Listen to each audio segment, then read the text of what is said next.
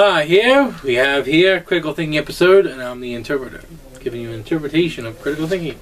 Of course, who I am, and this is called "In Search of a Wife." What the hell?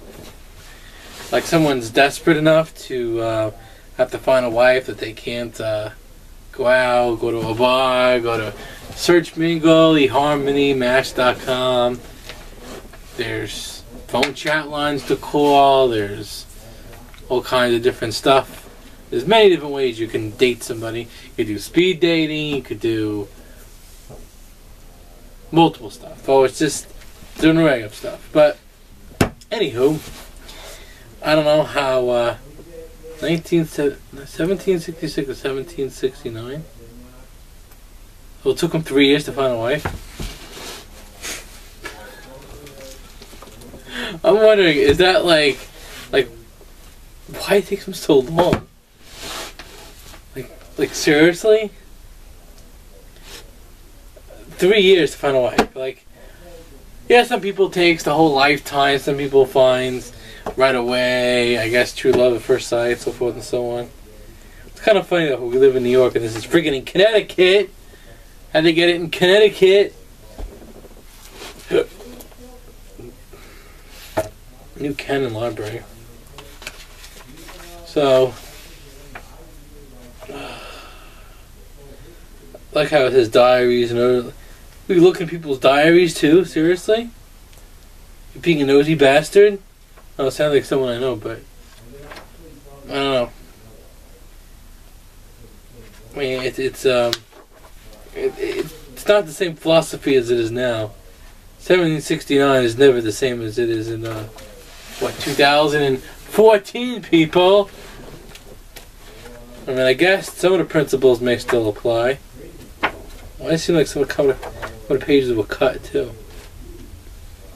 Maybe it's not supposed to be that way. Maybe that's how they made these books. I wonder when the book was published. That'd be very interesting. I know when there was a search of. When was it actually copyrighted? Just very curious on that. I need to know that before I can. 1956. Wow. Somebody freaking copyrighted this in 1956 from something that they discovered in 1769. Oh, gee, people, that's almost 200 years later.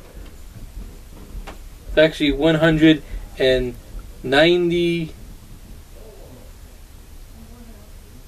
No, wait. 187 years? Yeah. 187 years? Wow. It's a long time. So, I don't know why someone let that much time elapse before they took, like, entries and they decided to, you know, all of a sudden make it into, I guess, a book. I mean, if the book was about, like, asking me, like, does DL have a girlfriend? Like, I don't know. Who knows? Girl just called me from your number. What do you mean you don't know who she is? Well, you know, I was just here. What are you talking about? Seriously? She just called me for 5 seconds. Really? It's like, I'm not delusional here, people. I didn't imagine some girl's voice. Some people may think I imagine it. But no, I don't imagine it. So, it's like, even when he says he has a girlfriend, he has a way of, like, questioning you that, like, even what he said is questionable. Like, what the hell? Or how what he said can be interpreted in, like, 20 different ways. Like, really? How can you freaking say things? It's like, either you do or you don't.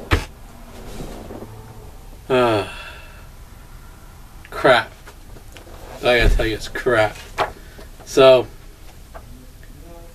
proves the impossible possible. Why is Shakespeare in this book? Seriously? I'm not asking you to be or not to be. That is the question. Romeo and Juliet, maybe, right? I'm assuming that's part of this. This book is very interesting. $2.99. And I bet he even buy it for even less than that. $0. They got it for free. What the hell? How do you get these books for free? Where do you find these books? Hope he's not trying to make suggestions as to a certain someone here. That I should find a wife? No? No? Am I reaching for straws? I haven't used that expression in a while either. Reaching for straws. That brings back memories. Or is he trying to say, linchpin, impossible to find a girlfriend, really? If I had a girlfriend, if I had to give her the 5th degree.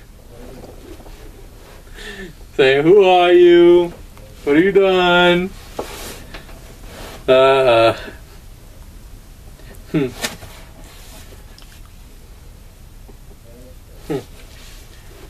kind of funny here, too.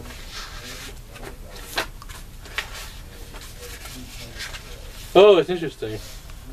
Edited by Frank Bradshaw, also known as Frankie Boy. Seriously? His name is Frankie Boy?